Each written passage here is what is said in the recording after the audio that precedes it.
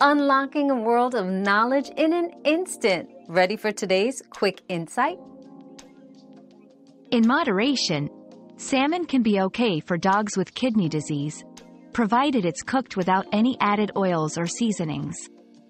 It's rich in omega-3 fatty acids, which can help reduce inflammation. However, high protein levels in salmon may burden the kidneys further, so it's essential to consult a vet for dietary advice tailored to your dog's specific needs. Including appropriate amounts of salmon in a carefully balanced diet could be beneficial, but individual assessment is crucial. Our quest for knowledge never ends. Thanks for being part of today's discovery.